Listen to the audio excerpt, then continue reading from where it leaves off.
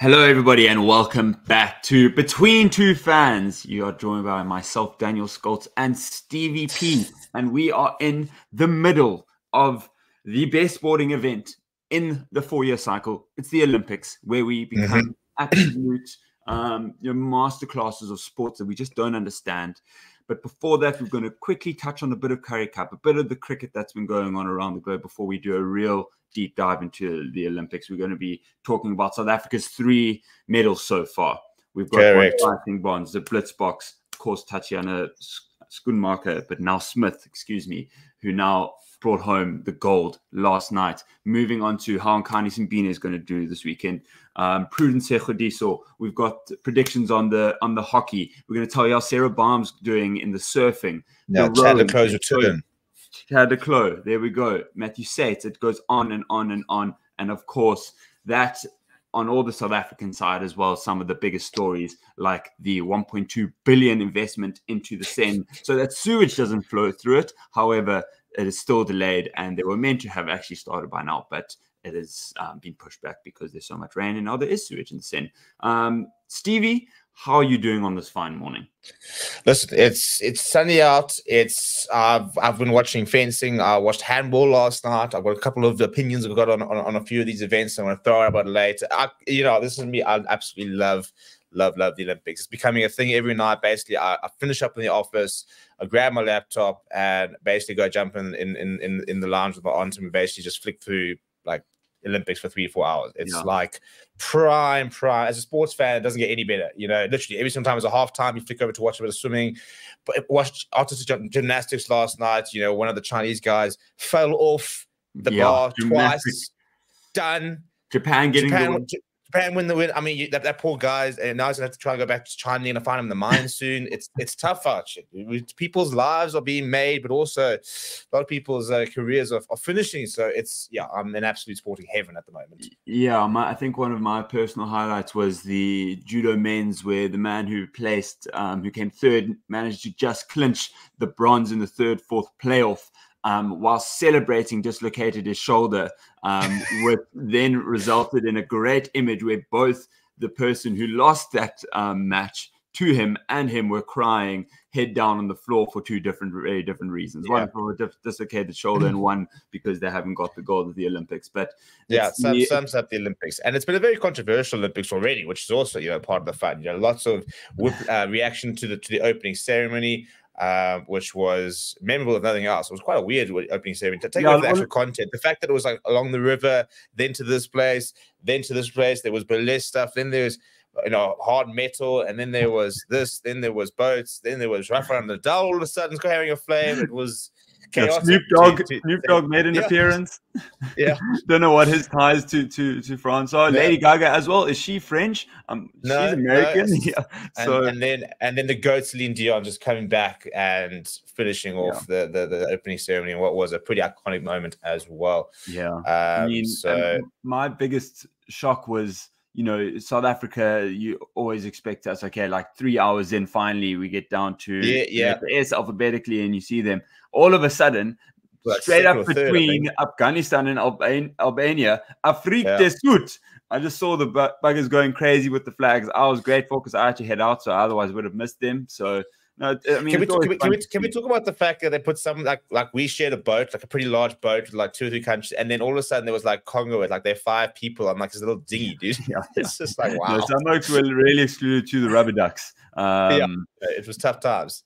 No, I think they go and show how much they care about you. Unfortunately, I mean, we did get to share boats. At least it was a big enough one for everyone. But Stevie, let's quickly jump into the predictions from last week. And for those who are new around here, we do 3 predictions on 3 different sporting events each week, and it is the race to 15. So it is currently going into last week. It was 2-2.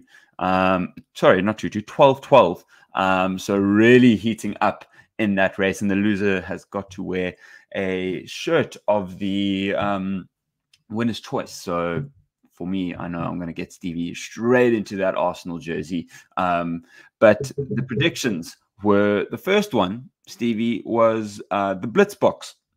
And we predicted where they might finish. And jeepers, my prediction of 5th and your prediction of 3rd. After the first 2 games, I had a bit of confidence. I'm not going to lie. Obviously, everyone will know by now, historic win for the Blitzboks against all odds, coming back from what was near certain early exit from the group stages. Big win against Japan, and then going on to get the bronze. But we'll dive into a little bit more of that later. But that's 1-0 to Stevie. Then we predicted on West Indies versus England, the 3rd and final test match between the 2 nations. The series was already done 2-0. And England clinched that one by 10 wickets. Absolutely rolled them, and a very convincing win for them. Stevie, your prediction was by 7 wickets, and mine was by 5. So you once again get that, which gives you an unassailable lead going into the final one. Nonetheless, you won that one as well. Sharks versus Lions. That ended up 35 points to 22 in the Currie Cup over the weekend, which you were there for and there to see and grin at, as you saw my. Well, I was there in body, not so much in mind. You know, I was physically there. Yeah, but the Lions going on to lose that one by 13, and we both predicted a Lions win. So well off the mark, but the rules are you are closer. So it's a 3 sweep win for you, and that takes you to a 13-12 lead. Excuse me. Going into the final. You know that like the way that the weeks work, you could very well be sitting in an All Blacks jersey the week we play the All Blacks. The way we're going here. Wow, I hadn't even considered you'd sweep to that. Yeah, well, listen, you know, anything's on the cards. Anything's on the cards. But Stevie, let's not dive into the Blitzboks performance, because jeepers, that was something that was against the odds. Yeah, no, we'll talk about it in a bit. I think the best thing to discuss, because this is basically an Olympic special, because there's just too much Olympics to talk about, and we're going to be here for a long time. So what we're going to do is we're going to do a bit of something different. We're going to do a bit of a news flash segment and basically just go through the results of the weekend of the stuff that we're kind of monitoring at the moment, which is your cricket, your rugby. There's not really any football, so we don't have to worry about too much about that. We'll worry about that more in 2 weeks' time when the Prem gets back. So we're going to do a very quick overview, and then we're going to dive into Paris 2024. So we'll start with the rugby. And the Cheetahs, I tell you what, this was an epic game. If you've got the time, go watch the highlights. Cheetahs were, I think, about 20 points ahead, and the Griffins came back to within 2 points of a win, 47 points to 45. One doth not simply go to Welcome on a Friday afternoon for an easy time. You know, it's a bit like Kimberley. You know, you get there and it's like change rooms that haven't been revamped since, the 1600s. You know, a field that, if you were to play on a basketball court, it would probably be better for you. So it's one of those where you see players putting on tape and skins that not for any sort of injury, just to prevent their skin from actually falling off their body just when they enter a ruck. Yeah, correct. No, it's tough over there. We then saw the Sharks beating the Lions 35 points 22. Very disappointing game. The Lions packed and really pitch up. Some very nice performances though from the Sharks. A couple of the youngsters, Lorenzo Julius, 2 tries on debut. Nitalita Best as well on debut as well. Batu Klikani, the young number 4 as well. So some nice, but I mean a bit of a Lionel Cunha masterclass. So good to see. He does it every now and again. He'll kind of be absent for like an entire season, and then he'll roll back. Yeah, one game where he just sort of takes control, and that's kind of what he did this past weekend. The Bulls beating West Paris 50 points to 34. High scoring affairs at the moment in the Currie Cup. All these games over the past weekend going above 50 points. And then Pumas finishing the weekend with a 66-26 win over the Griquas. So the big one. So the big ones in terms of this weekend, the Cheetahs taking on the Bulls on Friday. Should be a good game to watch. Pumas taking on Sharks on Saturday at home. Western Province will host Griffins, and the Griquas will have the Lions on Sunday. If we do look at the logs at the moment, Bulls on the top. They are 4 from 4 with 18 points. Cheetahs just behind them, 3 from 4 with 15 points. Tied with the Pumas, who are behind on points difference. You then go to the Lions with 13. The Sharks, that was their first win of the tournament, so they're up to 9 points. Province with 8 points. Greek was with 7, and Griffins currently sitting with just the 2 points. So long way to go still in the Currie Cup. I'm not even at the halfway spot, but already a couple of early favourites are coming in. And I wonder, do you think the Bulls might have a point to prove, given the fact that they haven't won a trophy in like 3 or 4 years now? It's true, actually. I think they wouldn't have, but certainly, I think it means that, you know, a couple more question marks get put on the first team, having not got it over the line. So, I mean, particularly from a player's point of view, and Jake White, I think, I mean, I don't think he's actually the first team coach for the Currie Cups. Or no, it's not. Yeah, it's so. No, it's not. It's pure. But I think it's more about the franchise, right? Yes. They are the team that what historically was commonly known to win trophies in South Africa and the dominant force of club rugby. But for me, it's always just so hard to look past the cheaters in the Currie Cup. It's heritage, it's Currie Cup heritage, right? South African rugby heritage, and they seem to just get it done no matter what. So it'll be interesting to see if they're able to do that. Obviously 1 versus 2 this weekend, so that's going to be a big one, deciding who might place first to qualify for that home final for the knockout stages. But Stevie, let's jump into the cricket that's been happening around the globe, and not much, if we're being honest. A bit of the 100 going on, a couple T20 series here and there, but not too much South African cricket. But there has been a India versus Sri Lanka series. They are playing 3 T20s and 3 ODIs. They're 2 T20s in at the moment, and India have won both of those. The first one by 43 runs, and then the second one by 7 wickets. That was by Duckworth-Lewis method. They only actually batted for 6.3 overs in that one. Ended up 81 for 3, and with the target of 61, they managed to get ahead of it just. And they have their third one, which I believe is today. So that'll be the third one before the ODIs. And then, of course, as we previously mentioned in the predictions, the final test match of England versus West Indies. And obviously something that we've been keeping our eye on, because West Indies are soon to be touring South Africa. I'm not sure, will they be going home before they arrive? Well, no, we're playing in the West Indies. We've left. Oh, sorry, we're going to the West Indies. Yeah. My bad. So we're already there. Come home and now going back. yeah. So they're on the way. They're already there. The squad had a part, I think, last week Friday. The SA squad, and West Indies after going 3-0 down. Hopefully we don't respond too well, because we could really use a test series win over them. Yeah. No, to be fair, I think both of these teams are looking to really solidify a type of identity in what were both previously real, strongholds in the test scene, and now struggling. So I'm so glad we have a test match cricket again. It feels like it's been forever, and it has been. I think it's been about 6 months or so. It's so sad, but we love it and can't wait to see who kind of steps up there for the boys in West Indies. And that is only 2 matches, unfortunately, not even 3. So but we'll take what we can get. Yeah, true. Beggars can't be choosers. The nice thing is at least we are actually playing quite a lot of test cricket between now and against January, February. We've actually got 3 or 4 different series. So for a nation that plays next to no test cricket, we've actually got a little bit of a busy schedule for a change. It'll be good to start off well. Right, Dan.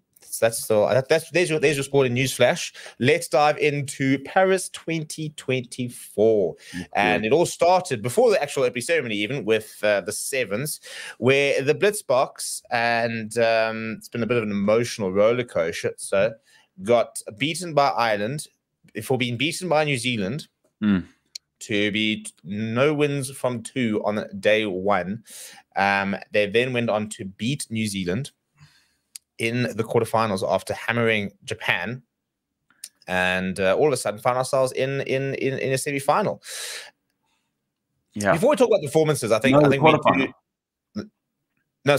New Zealand in the quarterfinal. Having been New Zealand. Yeah. So then all of a sudden on Saturday we're in the semi-final, and that's what you want to be, because then you got 2 opportunities in the middle. And we did. We lost the semi-final to France, and then we beat Australia in the bronze medal match, and then shout out to France, who beat Fiji. Fiji, by the way, were 15 from 15 games won in the Olympics going into that Saturday, and the first time they've ever lost a match in the Olympics was in that final. So France has got the business all of a sudden. If you guys are into rugby Twitter, it's been alive to say the least, with the DuPont greats of all time chats. I think it's whenever DuPont steps on the field, though, right? It's just everything just bubbles up to the surface. And the claws come out.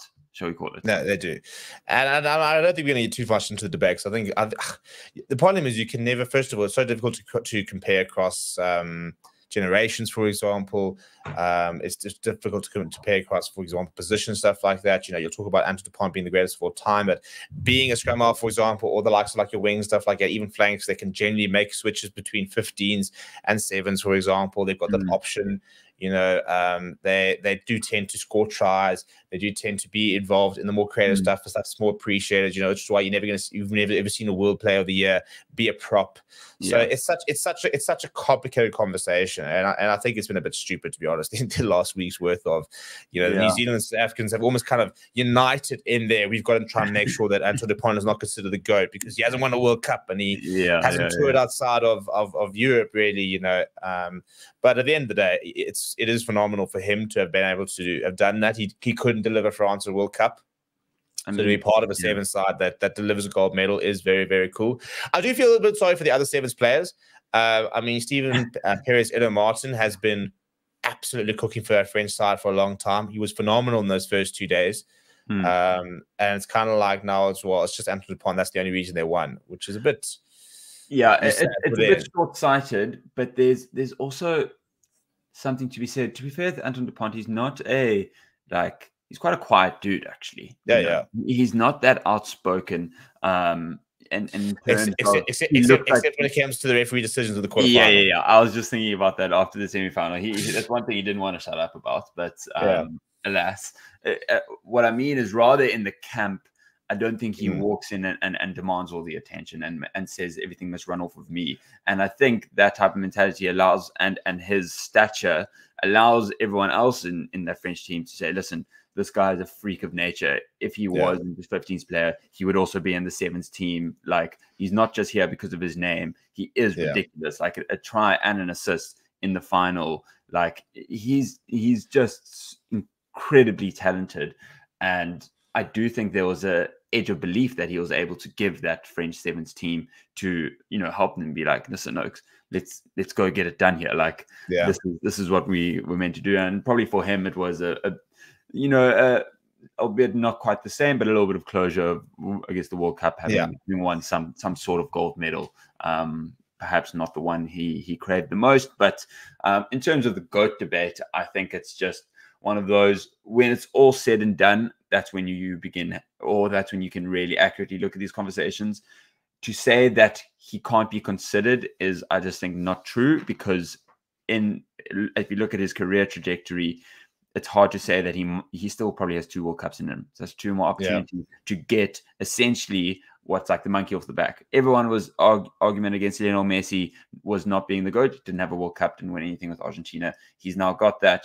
It's pretty a fair, like, the debate seems mostly over in that regard. But yet it's interesting because we spoke about the Ballon d'Or conversation, the fact that we're talking about an individual player who's the best player, and the first thing we do is look at trophies. And it's kind of like, as I said, it's a bit like the Ballon d'Or, where how much do you judge a player, especially like rugby, when it's 23 players in a match day, a team and squad. How much are you judging the one player compared to the individuals around him, or you're talking about the greatest player to play the game, the person. And again, some people, and everybody's got different requirements. Is he the best all-round rugby player? Is he a player who is like the most important player to like the best side of the world, for example? Is he a player that can make it? Yeah, there's so many different. There's no set. It's not like a 100-meter sprint. He's the fastest man of all time. No one's arguing that Herschel Yankees is a more complete rugby player than Anton Dupont because he has a Rugby World Cup. Yes, exactly. but it does contribute to that success when you are that person that everyone looks to, and you do get the team over the line. It's like, okay, you are that guy. Like, fair enough. No, exactly. So it's that's why I think it's a bit of a silly argument that I think it's getting a little bit out of hand. But it's a fun thing to watch Twitter just have an absolute meltdown. Dan, well, something I want to talk about is the format, because whilst we have benefits and therefore we are not going to complain, I look at it and I think, how do you lose 2 matches in the group stages of 3 and go on to win a bronze medal? Like, it's phenomenal for us and it's a proper smash and grab, but I just cannot understand why there weren't 16 teams. I don't know what the benefit is. You can you can still get it in within the same time frame. Like, surely it's not a scheduling issue. Yeah. I always just think when you create a more complex scenario for us, the supporter, to understand how it works, come top 2 in your group. It's very easy to understand. You can know what happens. It's like points difference. If this game happens like that, you're doing a lot of cross math. Listen, it benefited us. We got through. Even the point system, you got a point for losing. Yeah. Why? It's literally a thanks for coming point. Yeah, like 1 point for losing, 2 points for draw, 3 points for win. I was like, yes, you guys spent a long time on this point system. No bonus points for. It was the weirdest. I just looked at the format thinking, it's surely team sports these days. It's not difficult. You go and sit there saying, cool, we won quarterfinals, which means it's 8 teams. Cool, 16 teams, down to 8, down to 4, down to 2, down to, it's not hard. I don't think it's particular. I mean, you could have added an extra 4 nations. There are those nations out there. You could have a Brazil playing a Chile, you could have. There are more teams that could have been playing. We had the repechage, which would have had 4 teams in there. So, I think that for me is a bit frustrating, and even it's almost a bit of a strange thing as well when it comes to the Olympics. Like having the 9th to 12th place games. For example, if it is a scheduling issue, button 9 to 12 games. If you don't go through, but that's what happens. You go right now. You swim in a heat, for example, and you don't come in the top 16. You're done. Cheers, cool, good, you're done. Like people go over there. You're out in the first round of tennis. Cool, go home. Not sit there for another 4 days playing to see if you're going to come 9 for 12th.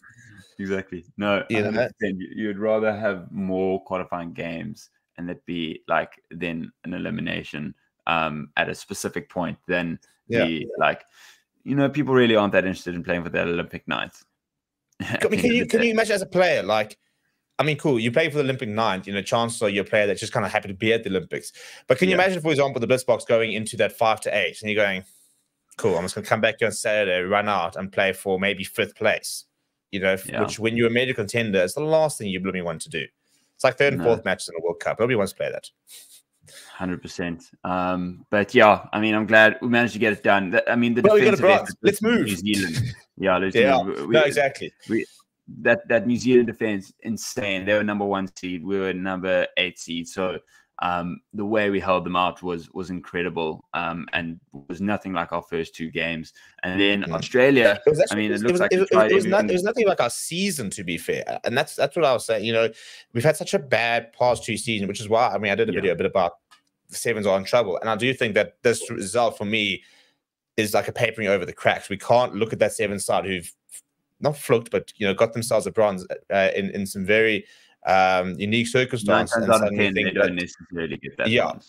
And I think that it hopefully what those first 2 losses showed is that the Sevens side needs to have a look at actually the structure and stuff like that, because we have been on a bit of a downward trajectory since Neil Powell left. Things have happened a bit better when Chris Neyman's come in, but I think we do need to address those issues. But what we saw this weekend was proper just adversity is South Africa's biggest fuel, and we always talk about it. Yeah, exactly. And I think that was it. They put themselves in the corner, and when a South African side is in the corner, there's only one way they get out of it, and that's they come out swinging. Yeah, 100%. It looks like to be fair, we almost tried to lose it versus Australia, in that we were up by 2 tries and a man up with their yellow card for high tackle field, allowing them back into it. They could, if they got that kick over, they were 2 points up with like 30 seconds to play. And then Selvin David selflessly, he broke the line, selflessly giving it to Sean Williams. That was a beautiful moment. But yeah, listen, onto the medal board, got the monkey off the back already. It's like, okay, the rest of the Olympic athletes, just go do your thing, Don't worry about it. No, and nice to get a medal on the first day where a medal was available. There was the first. It was actually, I think we actually won the first team medal, because obviously our game was before the gold medal match. So we were the first team to win a medal at the Olympics. And the nice thing about that, especially the way you do it, is how inspiring is that for the rest of the athletes? Of like, listen, guys, it's not about like have that race of your life, and have the race of the life. Did Alan Hatherly, who decided that he's also going to go and throw an extra little medal onto the... Also, more to the point, by the way, the last time a male won a medal for us was back in Rio. So it's been an 8-year Wow. wait before the Blitzboks and before Alan Hatherly since we've had a men's medal. And Yeah. you know, No, I am now officially an expert in the men's mountain bike cross country, having watched an hour and 25 minutes of it. But as always, yeah, but what a ride! Look, and he wasn't. I mean, Oh. it's not a massive shock. I think he was ranked 5th. You know, we came 5th in the world champs, whatever. So he was one of the ones to watch. You know, it's not like he's come in ranked 60th. Just had this phenomenal race. Nobody saw it coming. But a proper gutsy ride. Huge performance, and it was his 3rd attempt at the Olympics. So he'd been to Rio and been to Tokyo, and in fact, in that Tokyo race of his, he was pretty much down and out after 3 minutes after being involved in a crash and having to, you know, fix his bike. Essentially, just ruled him out of that. So he mentioned how he, you know, played it quite calm in the beginning, wasn't making any like moves that were too ballsy. But the big story was essentially, and the winner, Pidcock from Great Britain, he was one who got a puncture and actually was delayed by 35 seconds, ended up down to 15th. And slowly, and it was essentially the Frenchman, Koretsky and Hatherly, who were pretty much out on their own. And Hatherly pretty like a 10-second gap between 10 and 20, and he had mentioned that he was really going to wait for those last two laps to then, you know, put a lot of pressure on Koretsky, not to even realize that Pidcock out of nowhere came back, overtook him, then took the lead, and essentially resulted in the final lap, all 3 of them together. Hatherly, you could just see he was barely holding on compared to them. It's just so uncomfortable. You know, you can see the pain in his face. He had given everything to just be in that top 3. And you know, it looked like it was in sweltering heat as well. But I mean, there must have been, I think, 3 or 4 changes of that first position in the final lap. So it was really nail-biting stuff, and a final move that essentially was quite controversial, and so a lot of the French fans thinking that Koretsky was cut off in the way that Pidcock came around and took that lead with about 200 meters to go, receiving boos as he got on the podium. But we're not worried about that. We worried about Alan Hatherly, first ever African cross country medal. It was the Southern Hemisphere, wasn't it? Yeah, it was the first Southern Hemisphere. I know it's first African. And second first cycling medal whatsoever since 1956. The last one was a road sprint, and that was before South Africa was excluded from the Olympic Games. So, I mean, massive, absolutely massive from him. He's an 8-time South African champ, and again, another bronze. Momentum, Stevie, momentum. Yeah, no, I think that's the big thing, is that I don't think he was, from the previous stuff like I was reading, I don't think he was really touted as a major medal contender, the fact that he's thrown it sounds like that's a bit of a bonus medal, which is always nice. Exactly. And I think it's so cool to see that after Barry Stander, I was talking about it yesterday when I did my review back in 2012, the heroic effort when he had to keep trying to get back into lead, ended up 5th, and then tragically died a year later. It felt like that was almost like an announced chance that we can be competitive in this kind of event. So to go and medal in it, 12 years later was very cool. So well done to Alan Hatherly. He's 28 years old, was his 3rd Olympics, had a bit of a tough time in Tokyo. So nice to come back and get the job done. And then, Dad, the story of the week is the golden goal. The golden goal, Tatjana Smith. We spoke about this being her first Olympics. She had left Tatjana Schoenmaker behind, who had previously got the silver in this event and the gold in the 200-meter breaststroke, including the world record. But I mean, she looked hot from the beginning of a heat, Stevie. She was only 18 splits off her Olympic record, exactly the same time in both her first heat and semi-final, winning those both quite convincingly. But you can't say it was a convincing final. I mean, she looked down and out after that first lap, and we know she's come to be known for that second lap kick, and she did exactly that. It was her race, and she managed to just clinch gold at the final stretch, and essentially because she just timed that final stroke absolutely perfectly. But when they hit the wall, it's one of those. And you love it about swimming when you don't know which flag is going to pop up. and it's pure elation when you see that South African won. So I mean, you can't speak highly enough of her. No, and I think the funny thing is, and somebody mentioned, is that she was so not really in it that the commentators basically didn't really mention her name from the get-go, because I think she turned 5th.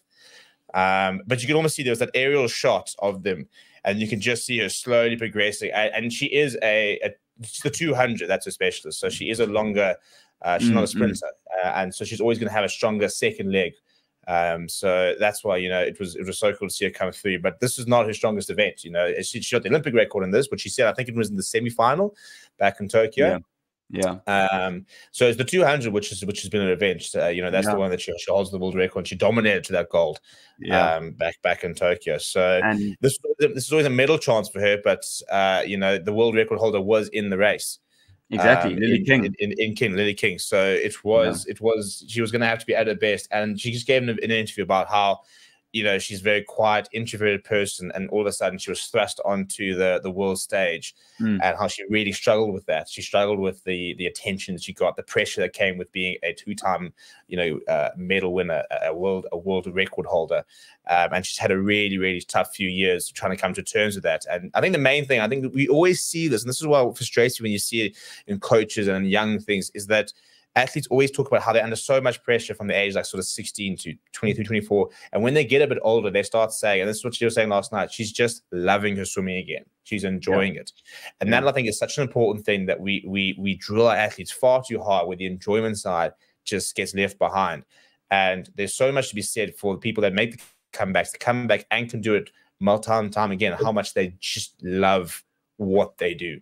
And it's not a chore for them. They love the training. I mean, nobody loves training, but they love to be involved. They loved getting a chance. So that's the thing. It looks like it's a happy Tatjana. She had a really nice moment with her husband when she came out before the medal, actually, and she couldn't wait. As she walked past them, she had to go around and say hello to everyone. I don't know if you saw that photo. She had a T-shirt which said "This was for you," and it's just a list of like all the names, 60, 70 names, her sponsors, stuff like that.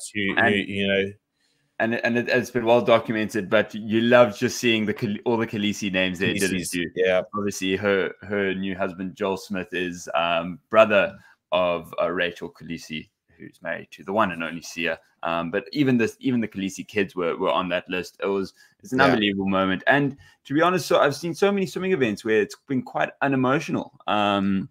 And she does show that emotion, and South Africans do, and you love it when they do, because jeepers, it's a real tearjerker when you're watching that national anthem just get played in the background. And you just need to hear it once in the Olympics. It's always a shame when you go through a whole Olympics and your national anthem hasn't been played anywhere.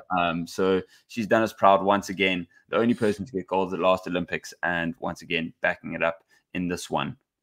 Yeah, and it was an emotional podium, because Mona McSherry, the Irish athlete, I mean, she was. I mean, you thought Tatjana was emotional after the win. She didn't know what to do with herself. I think first Irish medal, a gold medal. So I think it's actually first Olympic medal. Actually, I think it is. No, I think Olympic medal. The first medal in swimming. I think it was ridiculous. And then shame. I mean, the person who was really out in front was Tang Kunting from China, and you could just see she had run out of gas by the end of it, and her stroke, unfortunately, just was so poorly timed by the end, which allowed that just inch in the door to be open for Tatjana to get through. But yeah, I mean, as good as finals gets, though, Stevie. Yeah, no, it was as I said, the fact that we couldn't call any of it until they're touched. That's what you want to see. And I'm just seeing here, talking about that stage, just so we can get it right. So it's the first podium in the pool since 1996. Wow. And she is just the 39th Olympic medalist since their first in 2028 from Ireland. So it doesn't. Yeah, it's a pretty amazing moment for her as well. So, and those are some of the stories you love to see. It's things like the Romanian yesterday, the swimmer who won the first male to win a medal for Romania. Wow. You know, so Yeah, it's like it's historic. Like it really is. Like you can say you don't care or whatever, you're not a fan of swimming or the Olympics, but jeepers, if you're someone from your country's in the final and you're watching, you're screaming your lungs out. And he goes back a national hero. People will speak about his name forever. You know, like he's in the history books, and that's what the Olympics is about. It's the creme de la creme. You're history making. This is what you're there to do, and that's why it's so special. And the Olympics have actually managed to get away with not even paying athletes. You know, it's because it's the reputation that is what you're playing for. It's well above money. It's something that you're fighting for history books here. Yeah, no, and you can't exactly. And that Olympic medal, the little poster apparently you get to, that's it's your name in history. You become immortalized. You know, exactly. I think that's the glory that comes with it. But yeah, let's move on to some of the other performance stuff like that. Hopefully, more medals to come.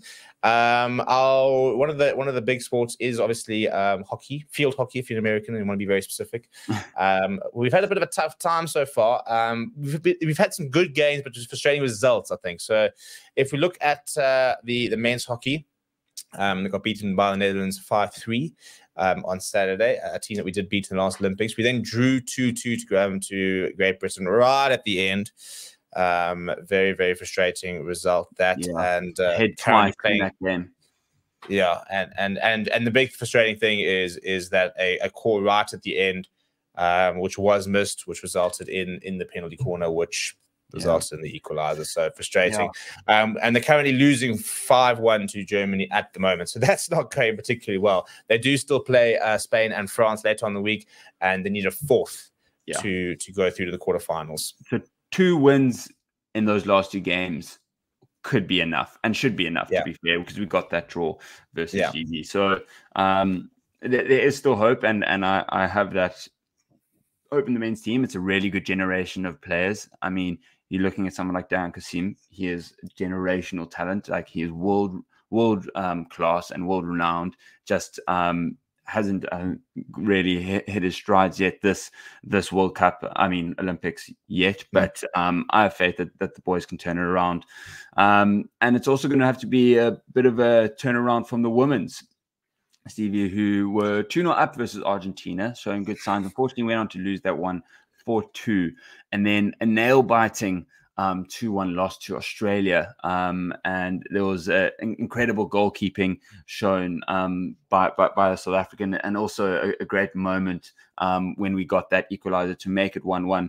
So we're going to be playing GB, Spain, and then USA. And again, with those 2 opening losses off the bounce, we're going to have to at least get 2 wins there to stand a chance of getting through.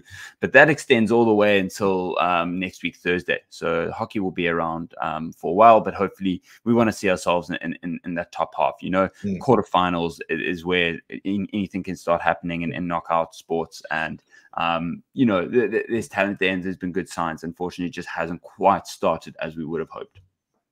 Yeah, no, I think we make the very good point in terms of get yourself into those playoffs, because that's when you can have those sort of historic performances. And especially when you keep, for example, as I always say, for me, the quarterfinal is the important one. You know, get through the quarterfinal, and that gives you 2 more opportunities. You know, a semi-final, you lose the semi-final, you go into the bronze, you win the semi-final, and you go into the gold medal match, you guarantee the medal. Yeah. So hopefully one or both of those teams can get through. Elsewhere, unfortunately, Jordy Smith, who was an outside medal hope, he went out watched it last night in round 3, had a massive wipeout, and unfortunately, in very good conditions, needed to basically swim a 9.1 wave, which is near perfect. And just couldn't find the right wave, couldn't find the right ride to get him through. So he is officially out. Sarah Boehm was moved, so she's in round 3. I believe it is today. So she is our last remaining chance in the surfing. So let's hope that she can get herself into I think it's quarterfinals if she makes it past this, which once again, you know, what would be amazing is if she were to get yourself into a medal, is surfing would have been around for 2 Olympics, and we would have won a medal in each. Yeah, true. True. So who would have? I mean, it kind of makes sense given the fact that we've got Jay Bay, we do have a very big surfing community. But I don't think if you told me 5 years ago that South Africa was going to start becoming this like surfing powerhouse, that we would have been like, oh yeah, that makes sense. Yeah, we've never like we've been there and thereabouts. Like we've always, like Geordie Smith has probably been our most successful ever surfer. But probably less so in more recent years on the circuit. But Sarah Baum, go get it done. Obviously, this obviously not happening in Paris. This is in Tahiti, in Chopu, incredibly heavy wave. But yeah, postponed last night. So hopefully again today. I mean, to be honest, with the times in Tahiti, I don't know what's going on. They're ahead, right? Yeah, they're ahead, yeah. Which is why like it ends up being like sort of from 7 o'clock to like midnight, which is like in the morning over there. Exactly. And then a real unfortunate story, Stevie. Caitlin Rooskrantz, unfortunately, one of our 2 South African flag bearers in the opening ceremony, injured her foot during her floor exercise competition in the gymnastics on Sunday. She had to go for she had to pull out of that initially and go for an MRI. And unfortunately, that is confirmed that she has a ligament injury to her midfoot, meaning that she's had to pull out of the games.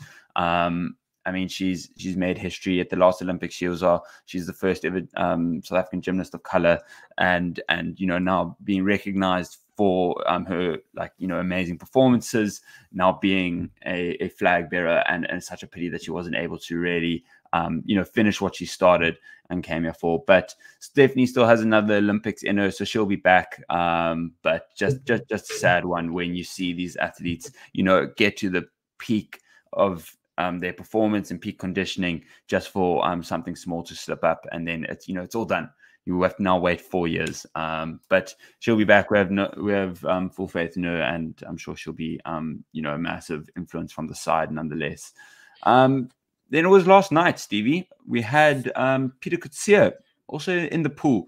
The youngster, by his Instagram handle, it's DripKing/H2O.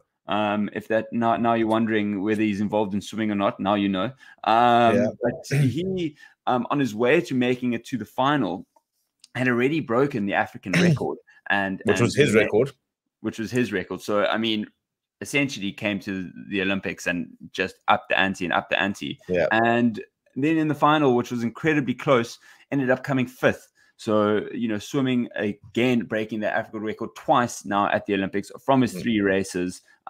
He swam a record 2:63 in those in the final. So an unbelievable effort from him, and the highest ever finisher, also the African finisher in that event. So a huge effort, and he still has a couple races to come.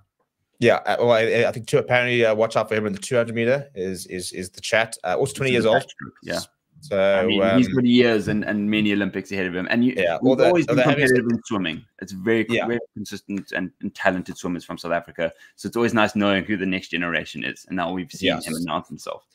So we're seeing him. We're seeing the likes of Matthew States, for example, who unfortunately has gone out in the 200 butterfly in the first round, but still has the 200 IM and the 100 meter butterfly as well, where he'll be swimming alongside the likes of Chad Leclerc. Makes a sort of big return that he reckons can be competitive.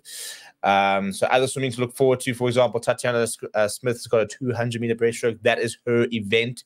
I think the heats are on Thursday, if I'm not mistaken, and in theory she'll be swimming on Friday night in that final to try and hopefully make go double gold. I'm trying to work out. I don't think we've ever had somebody go 2 golds from that perspective. I'll have to try and check that, but certainly from when I've been watching during our generation, I don't think we've ever had somebody go 2, especially individual golds as well, as opposed to a gold and a relay, for example. But I mean, you go back and you think 2004 Athens was the relay team. That was what, 2008. And we only came back with like 2 silvers. No, we came back with 1 silver. That was a long jump. And also not only that, but she's now for the next Olympics put herself up in contention for the 3-peat, which we saw Adam Peaty try get for the. She has to do this event first. She has to win this. First. Oh yes, sorry, she did. Yeah, because she won the silver in the 100. Now she's won the gold in the 100. She wins the gold in the 200 on Friday. Then a 3-peat comes on, which is something that does not happen easily unless you know Michael Phelps. He has done 1, and then somebody, I think one of the women's swimmers has won 4 in a row. But just before we move on to other sports stuff like that, speaking on the swimming, incredible story yesterday. 17-year-old Summer McIntosh winning a gold for Canada in the 400 meter. I mean, can you imagine be 17 years old? I mean, we've seen medalists at that age, but in like gymnastics and stuff like that, it's insane looking at something like a 400 meter IM, which is not a short race in a sport like swimming, where it sometimes you do see like a boys against men type of thing, but we are seeing a whole different generation and people getting faster and faster as they're younger. And it's so interesting to see how young some of these athletes are in events where traditionally sort of early 20s, mid 20s, even late 20s, kind of where you sort of peaking. And now we're seeing athletes at all ages going through and dominating. And Chad Leclerc actually came out and said, and he said, with all due respect, the kids these days are blowing everything out of the water. They are going to be better than Michael Phelps, he said. And he said he has the utmost respect for Phelps and everything he's done, the greatest Olympian of all time. But these swimmers, and a lot of it people are saying is not just put down to the technology of the pools and creating less ripple. And there's been a lot of conversation actually at this one, because it's not like maybe typical of other Olympic pools, because it's just been put in and otherwise stadium that's been used for rugby by Racing. But the underwater analysis that you are now able to do and look at someone and sports science and exactly. Yeah, I mean, we're now in a generation. This is not just a swimming. This is a sports thing, analysis and sports science. We are now talking about, and this is the thing when, like, for example, when people say, "Oh, rugby's gone soft," sport across the world is currently being played at the highest level, and almost everything it has ever been played. It is more physical. It is faster, quicker, stronger, bigger, strong. It's no matter whatever the sporting discipline is. It's never been played at a higher level because of the technology, the analysis, what we can do now with things, and that's why we're going to see. I mean, even things like like for example, it's a bit like when they had the full length costumes. I think it was back in 2008. I think it was Beijing, and all the records started tumbling, and they had to outlaw them. Shoes, for example, shoes that had to been banned because they're too quick, and it's such an interesting thing. I mean, for example, if you can go to the Olympic Channel, there's a lot of videos doing comparisons on like 1950 versus like now, and you go look at like the artistic gymnastics, and they're barely doing a flip. If you're going back and looking in the 50s, and now the people are doing like triple axels and it's the stand and the stuff like that. It is absolutely mental. So records are there to be broken, and the new generation are going to break a lot of them. 100%. And we hope that Tatjana includes herself in that conversation when she takes on her own record in the 200-meter breaststroke coming up. But Stevie, a couple more that we have coming up is the triathlon, and it's been a massive talking point of this whole Olympics. For those who haven't heard, essentially a big part of France's and Paris's bid to host this Olympics said they were going to host the swimming in the River Seine, and the River Seine hasn't been healthy to swim in because of sewage, and as a result, if you go swimming at people getting E. coli and all the diseases you don't want. But correct. We're going to invest 1.2 billion. For context, that's 27 pounds. Yes, and that's 27 billion rand into this massive project that's going to have the Seine in a state that is ready. And going one step further, it was not the Prime Minister, Paris mayor. It was the mayor who said, still alive, by the way. Has anybody heard from her recently? Well, she said, "I will swim." And she did last week, Friday, I believe it was. She was there swimming in the Seine. She didn't give it a particularly good review. She said, "Yeah, it doesn't feel particularly clean, but it's not too bad." And you're going, I'm sure everyone else confidence. But that 1.2 or 27 billion rand investment essentially went into this massive water tank, right? And the issue with the sewage is that when there's a lot of rain, the existing sewage tanks overflow and it goes into the river, and that's why you can't swim in it naturally. This is not like common practice. So they built an even bigger one, like bigger than anything before, this massive tank underground to now catch more and more sewage so it didn't overflow. In spite of that, there's been so much rain, and we saw that at the opening ceremony and in the first weekend in Paris, that it has in fact overflowed, and there is sewage going down the Seine now after the mayor's initial swim. So they've had to push back the triathlon, and they actually only have a couple, I think it's 2 more days that they can push it back, Stevie, I believe, until they actually then just have to leave the swimming out of it. So it actually becomes a duathlon, which just is cycling and running, which is just a crazy aspect. It's like, imagine just banning backhands in tennis. It's just like, you know, like what? That's just not the sport, you know? Yeah. It's like, unfortunately, it's just, you can't do them. Yeah. I mean, it's like doing like a heptathlon or a duathlon. Be like, listen, the track's broken, so we're not doing any running events. It's just become a field event thing. And you're going, well, great, like I'm a runner, so that really helps, and that doesn't help our boys, because we've got so first of all, the men's triathlon was supposed to be this morning, and Henry Schoeman, who is an Olympic bronze medalist, won it back in Rio. He's also a Commonwealth gold medalist back 2018. He is currently ranked 79th, but he is our golden boy, really. And then we've got a youngster, James Riddle, who's 24 years old. He's 47. They were supposed to go out this morning, so that's obviously postponed tomorrow. And the reason it's supposed to postponed like 10:30 is because the women's triathlon is supposed to be tomorrow, where we've got a woman in Vicky van der Merwe, 31st. So the three of them. I mean, what do you? I mean, literally. I mean, so the only reason I knew it was postponed is this morning I woke up. First thing I did was went onto Instagram at about 6:30, and I saw James Riddle, who I follow on Instagram, stood on the story saying, "Well, it's been postponed." So. Like, what do I do now? Type of thing. Like, can you imagine sitting there going, okay, so basically, if I swam in the river today, I was basically going to die. So, which is a bit dramatic, but it's still, you know, it's because there's literal shit in the river. And now, cool, I'm going to just go swim in it tomorrow instead, because then it'll be fine. Yeah, I mean, you talk about these athletes also just trying to get mentally ready, right? Like on the bus on your way. Physically, you'll have like a taper down period. This is what I do before my day. I warm up, but you don't overdo it. And all the sport science that goes into it, like it's day by day, hour by hour, specific nutrition and everything. If it's tomorrow, it's not good. Like, I mean, it does count for everyone, so I guess it's a level playing field in that sort of sense. But if they cancel the swimming, it's really not, because Henry Schoeman, it's meant to be his strongest event of all three. So immediately at a disadvantage. Yeah, so it's a bit of a disaster. And you know, this Paris Olympics is proving to be a very interesting one. As I said, we've had people booing on the podiums. You know, the Blitzboks were booed throughout the sevens. You know, because you know, not that they still sour about last year or anything. No. So it's going to be an interesting Olympics when we do the Olympic review. One thing I will say is that, have you seen some of the venues? The venues look and the crowds are phenomenal. The crowd, it's been very well supported, and they've really got behind it. When they're not booing, it's been great. But some of the, I mean, that beach, that volleyball venue, right by the Eiffel Tower. Yeah, and to be honest, I'm gonna have to try and sneak into that one when I'm there next weekend, because that's gonna be right on my hit list. And obviously, prioritize Hatherly. I'm gonna be there. See you at the front of the pack.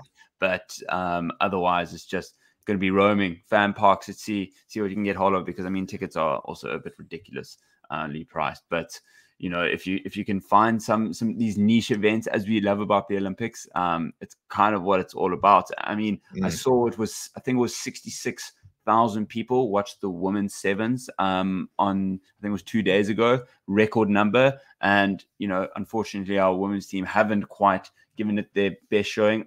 Although it is their first Olympics, they've gone down and I believe have one more game.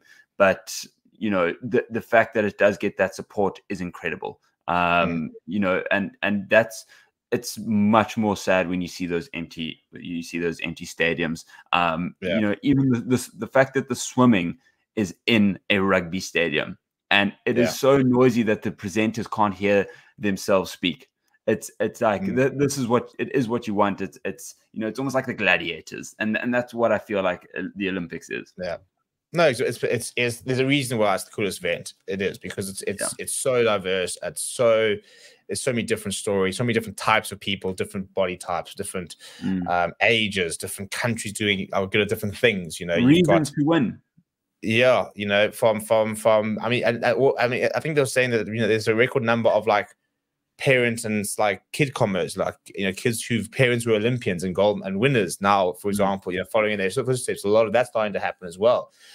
So that's completely different to somebody who's come from, you know, nothing, and this is now their opportunity to be somebody who nobody would ever heard on and put themselves on the front page of newspapers and stuff like that. So it is what makes the Olympics so special, and we've seen some very, very cool stories already. We mentioned Thomas Pidcock winning despite a puncture, you know.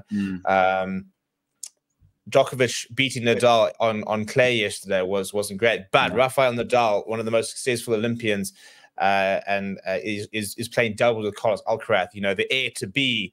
They through to the next round. I mean, how phenomenal of a story would it be if Rafael Nadal, who's set to retire, about to retire, I think this is his thing. He pulled out of Wimbledon because he said he wants to come and finish with a medal.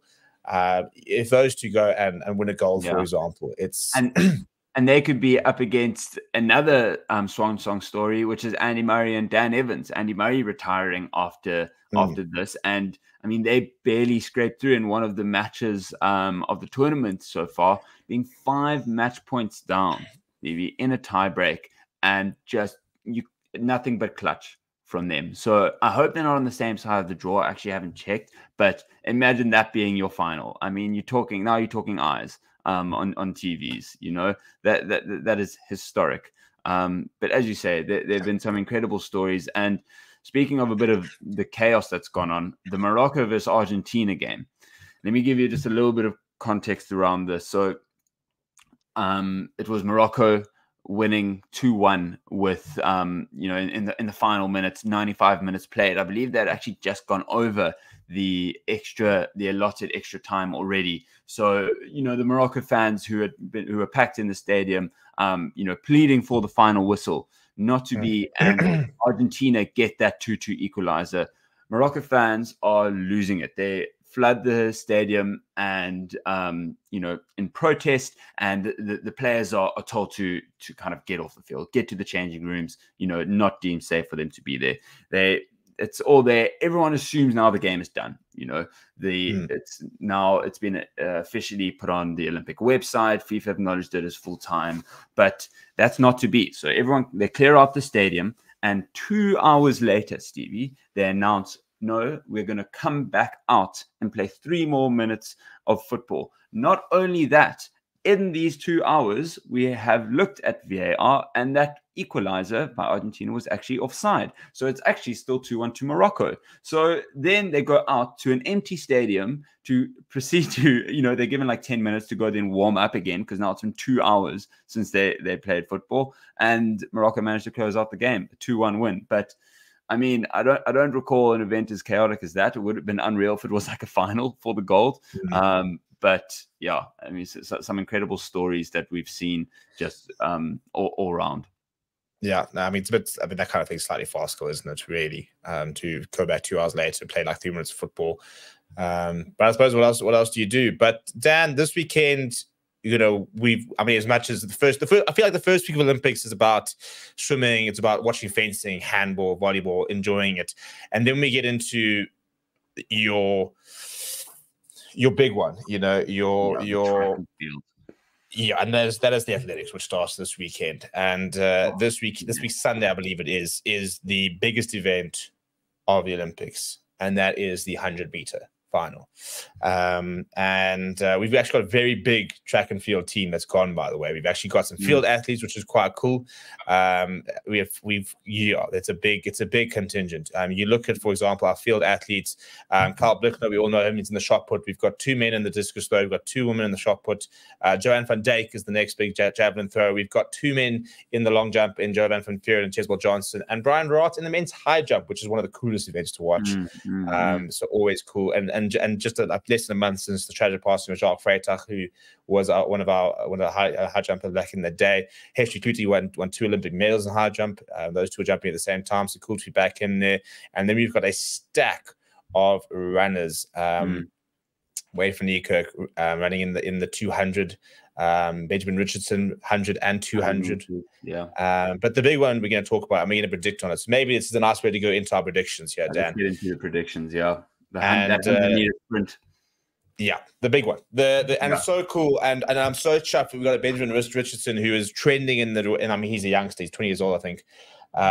Because it's been so cool having a Connie Simbini competing in the big one. You know, we grew up not watching South African sprinters. We didn't. You know, the first time we saw South African sprinter was probably Simbini, really, you know, in terms of getting to those semis and the final. And it's been really cool to see that the gold generation of sprinting is continuing in the likes of a Sean Masangani, who's in the second Olympics, in a Benjamin Richardson, who's, you know, 0.02 seconds off of Akani Simbini's national record. So you kind of get to feel that will be broken. Yeah. It's also like there's a little internal battle there. Like Akani Simbini, he's been the guy who has just held the South African, you know, flown the flag of what sprinting is for us. And now he's got a couple youngsters that are coming through.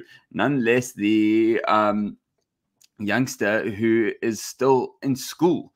So I mean, and one of our most our best events is going to be the 4x100. So really excited for that. But let's make this prediction, Stevie, and it's going to be where Kani Simbide places in the 100 meter, and we're just going to introduce this by going through a couple of the favorites for the 100 meter, and he is currently sitting in 7th. I believe 7th favorite with only 3%, but from the top it's Shane Thompson from Jamaica with a 40% chance.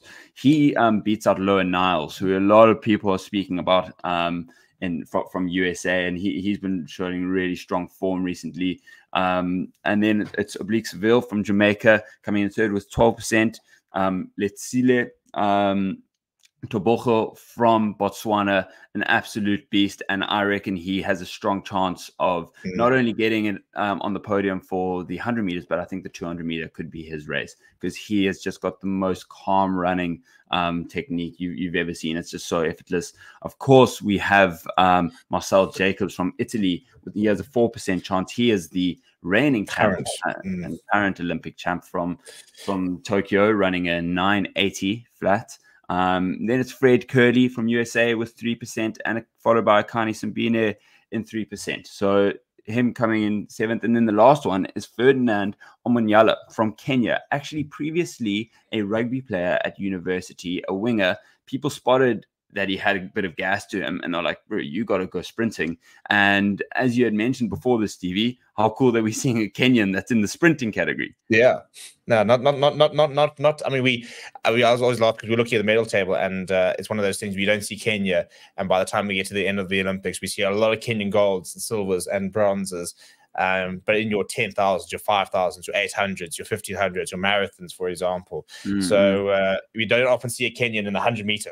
You know, 400 meters maybe kind of where we might see a couple, and 800 meters where they, but you know, 100 meters they're not known for their explosiveness. You know, it's a long mountain to run over in the morning. It's not a sprint. Exactly. So, exactly. Right. Well, there we go. So we've got the odds here, Dan. And do you have what we're gonna do is we're gonna predict a position for Akani Simbine.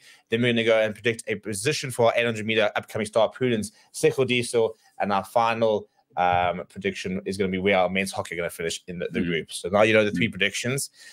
13-12, Dan Scholes needs to make a move here. If he goes down to 14-12, then things will get dicey. And Dan, do you have? Yeah. No, this is the time where you need to use head over heart, but you just know you can't use head over heart. Not for the Olympics, dude. It's every 4 years, dude. And look what happened to you. You used heart over head for the Blitzboks, and look what happened. So. Yeah, I'm ready. Let's start with the Akani Simbine, Stevie. Right. Have you got a? Yeah, I've got a number. A position. Yeah. Right. So we're going to. So yeah, we're just going to go position, like 3rd, 2nd, 3rd, whatever. Position. Yeah. Right. Okay, let's go into it. 3, 2, 1, 5th. 3rd.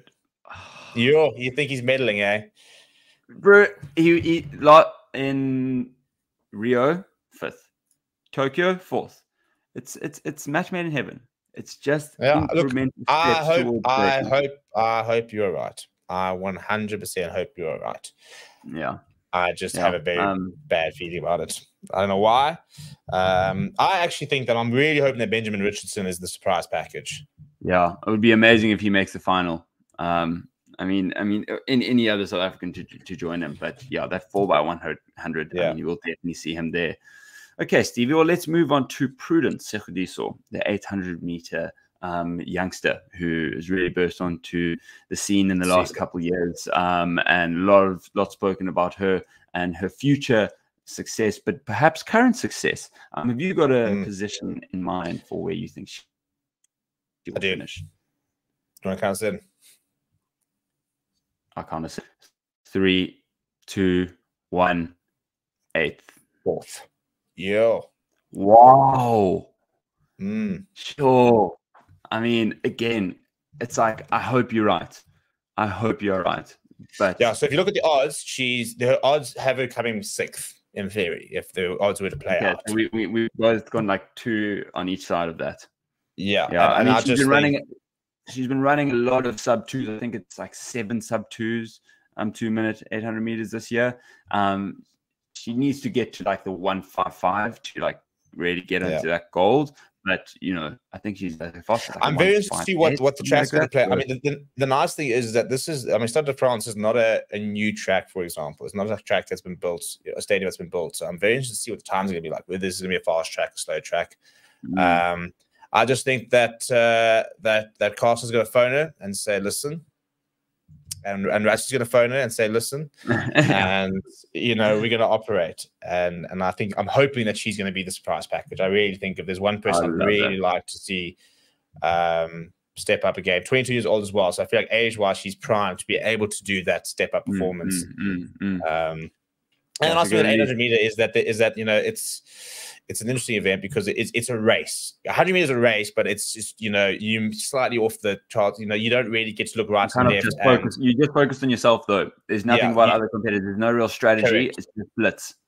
Yeah, whereas an 800 meters is far more strategy. For example, Casamani used to always go out strong, and it was about whether she could hold on. So I think that as well means that there can sometimes be a bit more room for surprise in terms of, can you run within yourself and then have the gas, or do you need to go out in front? And can there can you get it all in there? Yeah, it's a massive mind game, one, and these competitors know how to essentially mentally beat the opposition. And Cassie used to say how uncomfortable she'd make her opposition feel whilst they were warming up, staring them down, making sure that they knew that she was looking at them, and almost beat them in the mental game before the race began. So hopefully, this is like a massive moment. 22 years old, you've probably got 2 more Olympics in you if you keep it on at this rate.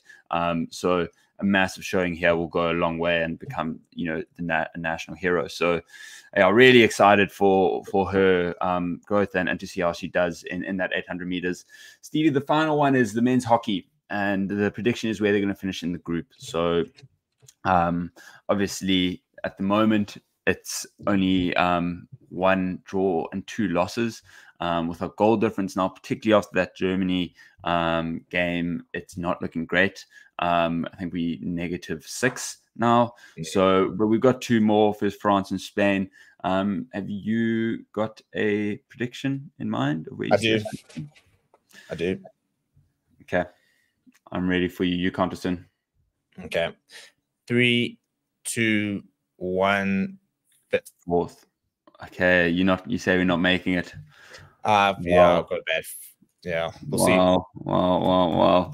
Maybe that's my inner hockey player bias, but I'm willing to have that bias. So, Stevie, I mean, on the face of it, I've gone with the heart more than you, but we'll see which one comes out on top. I mean, it would be great if all of our predictions come, like the best prediction and the best finish comes right. I don't think either of us. This is the one prediction where I wouldn't be too sad. If I'm making a prediction wrong for England West Indies game, I'm irritated because I didn't have any skin in the game there. You just got to hit the bang on the head. But these one, there's massive skin in the game. So yeah, let's see how that one goes. But sure, what an episode, Stevie. Olympics, it is here. Yeah, no, it's and we've only got one more podcast before the end of the Olympics because that's blooming quick. So yeah, if you are watching this, make sure that you go and get as much Olympic watching in, because remember this ends next weekend.